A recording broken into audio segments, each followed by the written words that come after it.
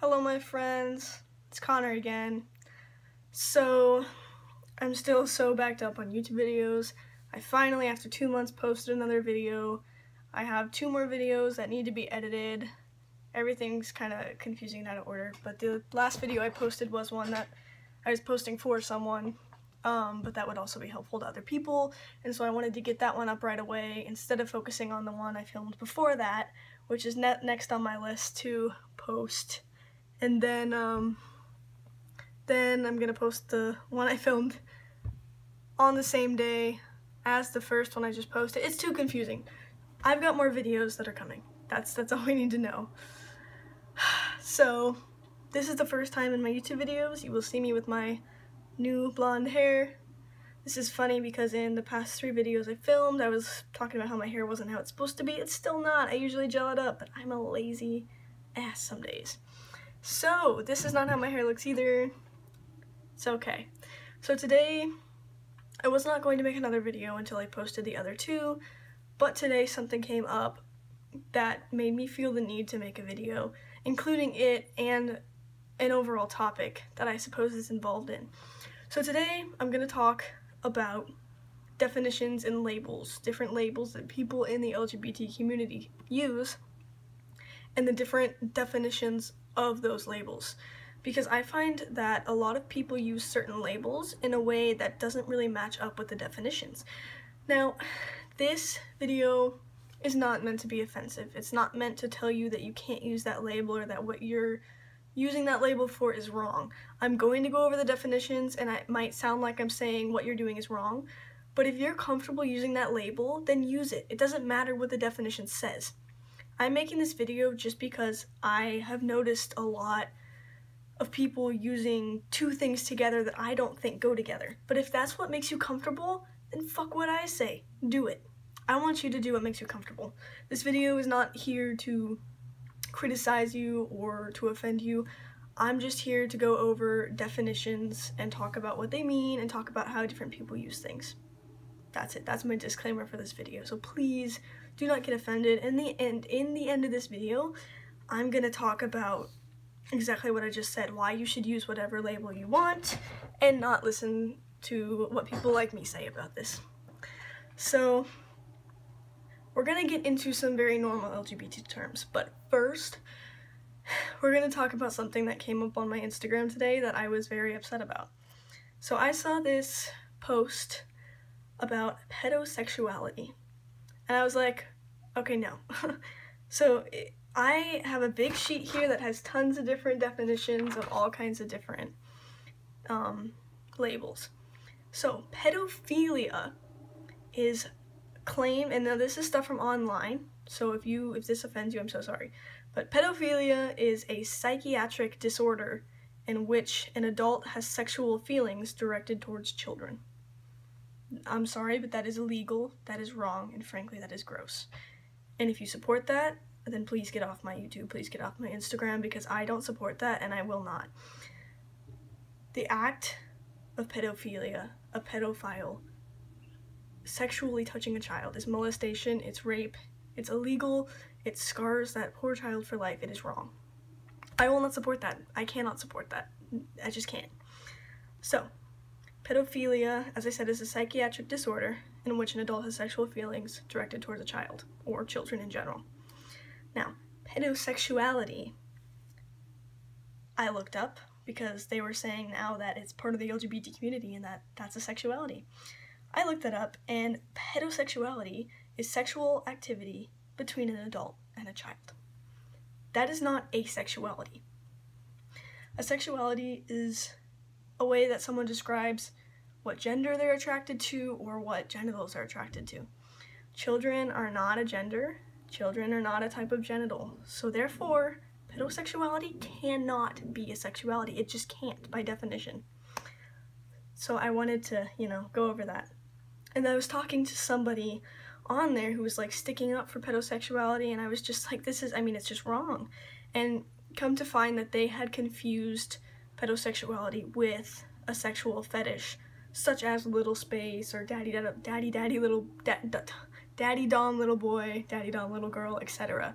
Some kind of fetish where in a relationship someone is acting as a child, or like little space, it can be a fetish, or it can just be something one person by themselves has, where they sometimes like to feel like a child, like to act like a child, etc. And there's nothing wrong with that.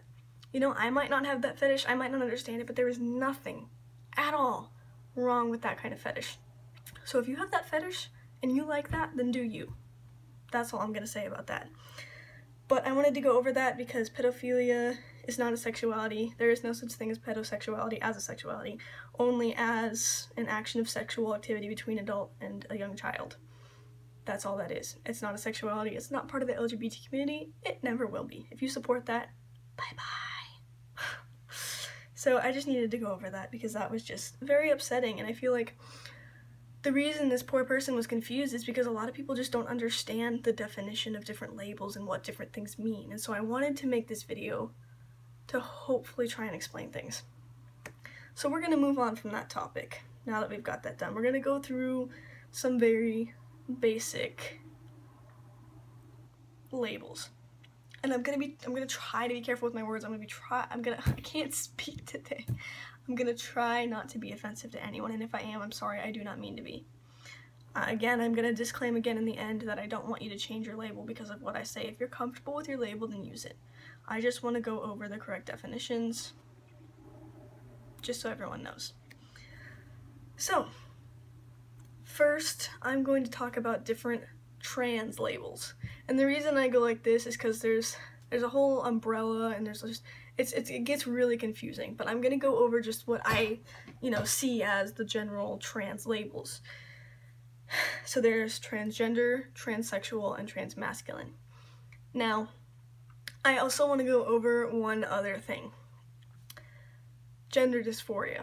I recently went to, okay, I'm going to post this video after I post the other because I explained what happened, but I went to Virginia and I had this consultation, etc., etc.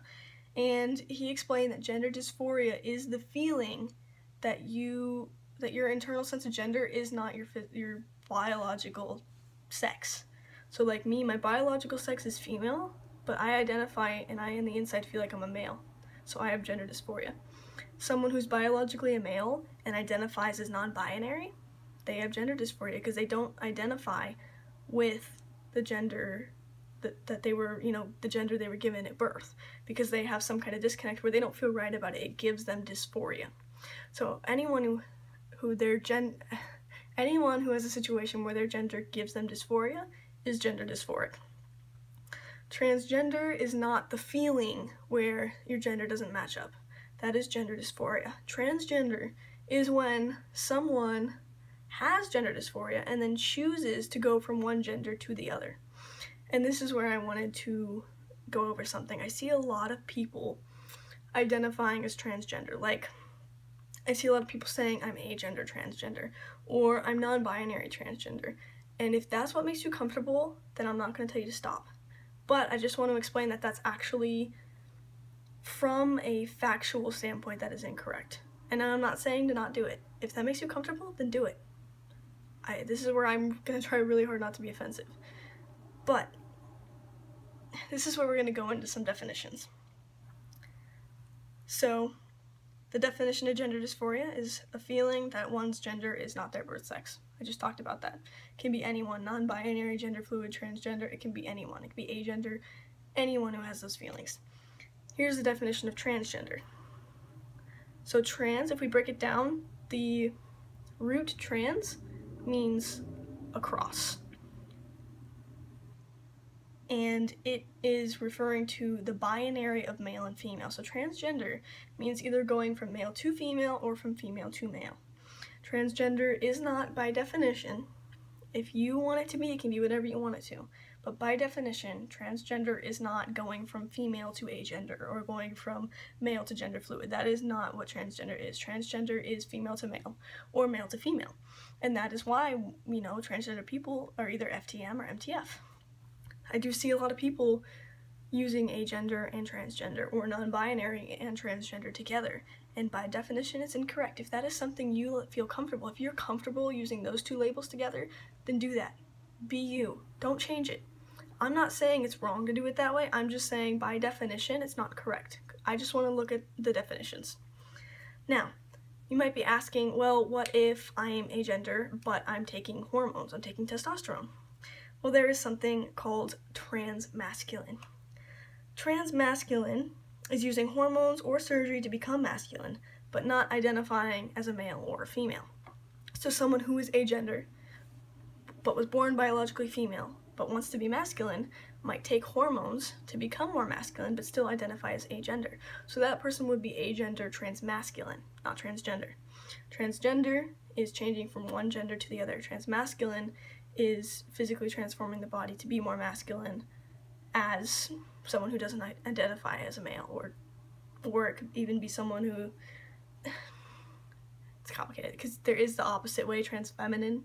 There's that definition too, but I actually have not seen anyone who fits that definition. I'm sure they're out there, but I have not personally seen that. So then, transsexual, let me find the definition, I want to be correct, is someone who has undergone sex reassignment surgery of the genitals to become the opposite gender. So, someone that, like me, I'm transgender. I'm not transsexual because I have not had bottom surgery. I want bottom surgery, but I will not be considered transsexual until I've had bottom surgery. Now, there are a lot of people who have had top surgery and they call themselves transsexual, and whereas that is not correct by definition, that is okay. If they're comfortable calling themselves that and that's the label they like, then that's okay. Excuse me. Again, I'm not here to tell anyone that they're wrong or fake or something. You are whatever you want to be, and if your label makes you comfortable, it doesn't matter if the definition doesn't really match you. I just want to explain the definitions. So, another label that can often fit into there, and some people like to be in the trans umbrella as this, is a crossdresser. A crossdresser is someone who dresses as the opposite sex but is comfortable in the one sex that they identify as. So for instance, I identify as a male. If I wore a dress, I would be cross-dressing. I would be dressing as a female even though I'm a male. Or like a cisgender female. If there's a cisgender female that likes to wear male clothing but identifies as a female and is happy as a female, then that would be cross-dressing. I think that's a pretty simple one to understand. So just to recap, transgender is going from male to female, female to male. Transmasculine is taking hormones or possibly having, top surgery to become more masculine. And transsexual is actually having bottom surgery to become the opposite sex on the outside. Now, there is a question, someone who's agender who has bottom surgery, what does that make them? I mean, honestly, it's up to what they want to identify as. If they want to identify as transsexual, they're going to identify as transsexual. Even if, that might not be correct definition, it's what they want to identify as. They could still just be transmasculine. It just depends, because that kind of falls in between the categories. And honestly, even though I'm going over definitions and what's correct and not, I want everyone to identify as whatever makes them happy. So, moving on. I just wanted to go over a couple more things. So agender is, by definition, someone that does not identify with a gender. They don't identify as male, they don't identify as female, they don't identify as non-binary, they don't identify as gender fluid, they identify as having no gender at all whatsoever. And that is why I have a bit of a problem when I see people saying that they're agender, transgender. Because that's actually not possible by definition. Agender is no gender, transgender is going from one gender to the other. Transgender means you have a gender and agender means you don't. So those two don't really fit together, and that's why I have a little bit of a problem when I see it. But if those are two terms that you identify as together and you're comfortable, then you do you. I'm not going to tell you to stop. Now, non-binary is something that confused me for a long time because I think people interpret it in different ways. But I looked up the definition, and non-binary means to be not binary. So let's just go over. Binary means to be male or female, in the male or male-female gender range. I don't know. So non-binary therefore means not male or female, something else. So examples of non-binary could be, I wrote a list somewhere, could be gender fluid, bigender, trigender, demigender, gender, oh, I already said gender fluid, anything that is outside of the spectrum of gender. Now, a lot of people use that in different ways. Like, some people say, I'm a non-binary male. And to me, I don't know how that works because of the definition. That doesn't make sense. But if that's what they're comfortable with, I'm gonna let them be them. Another term is genderqueer, and genderqueer and non-binary by definition mean the same thing. Genderqueer is just gender identities that are not exclusively masculine or feminine. Non-binary is not male or female. So in a way, that's basically the same thing without going into details, but it's all up to people, it's all up to what they're comfortable with. Some people are comfortable with non-binary, some people are comfortable with genderqueer, some people like different terms altogether. So I just wanted to go over the definitions because I just sometimes see people using definitions together and I wonder if they know, I see people using labels together and I wonder if they know what the actual definitions for those labels are, because put together they don't make sense to me. But here's my last disclaimer. All of this crap right here doesn't mean anything. What actually means something is your comfort. So if you're comfortable being an agender, transgender individual, then that's you. You be comfortable, you take that definition, you take that label to your own definition. I'm not here to tell you what to do, I'm not here to tell you what to say or how to identify. I'm just here right now to give a little bit of education on labels and their definitions. So just as a last disclaimer, you be you, you identify as what you want to identify as, even if it doesn't make sense. All that matters is that you're comfortable.